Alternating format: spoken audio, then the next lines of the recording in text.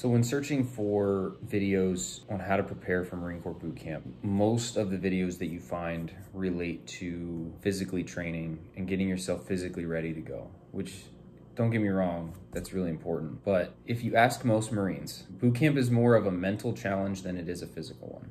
You're gonna be challenged physically and mentally, but in order to prepare yourself for the mental challenges, there's some things you can do. So my first tip is be ready to transform.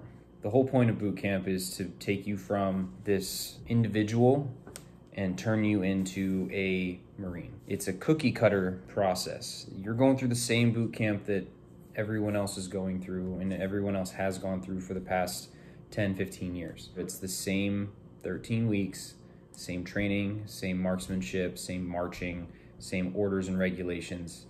So it's a cookie cutter process. And the whole point of it is to transform you, is to turn you into a disciplined, tough, resilient human being.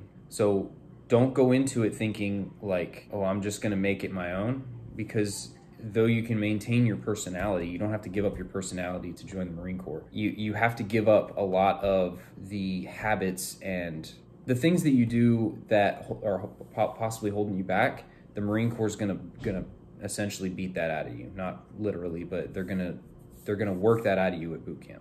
They're gonna teach you how to wake up early, how to get dressed, how to make your bed. All of these things that lead to a more disciplined lifestyle, which for most people is very beneficial. Tip number 2, don't take things personally. Nothing happening at boot camp is personal. Like I said, it's a cookie cutter process. The drill instructors are trying to shape you and mold you into a Marine. And that takes a lot of repetitions and a lot of teaching, a lot of learning.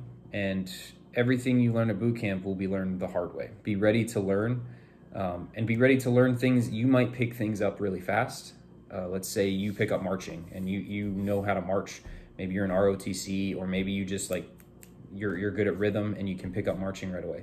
Some of the recruits in your platoon will spend 13 weeks marching and still not get it on graduation. Like they just can't. Their brains don't know their left from the right. They don't know how to keep a rhythm and a pace, and it's gonna be really frustrating to you. But just know that you might be great at marching, but that recruit might be better at marksmanship. So you're gonna pick things up at different speeds from other recruits. Keep in mind that it's gonna suck. Tip number 3 would be, don't feel like you can't do it just because it's hard.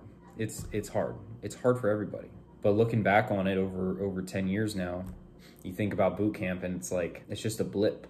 It's not even the hardest thing I've done in my career. It's just the first step. It's the first step. Think about you're on a cliff edge. It's that first step. And that's scary and that's hard to do. It's hard to take that first step. When you hit that water, it's cold and it's unforgiving and it's loud and it's chaotic. Boot camp's gonna be chaos. But just know, even a year after boot camp, 2 years, 3 years, the further you get away from it, the more you realize that, like, for how necessarily chaotic it was, you think of it fondly. Maybe you didn't love every minute of it, but you think of it as, wow, that was a transformation for me. That's my advice. You know, don't take things personally. Embrace the transformation. Be ready to be a different person when you come out the other side.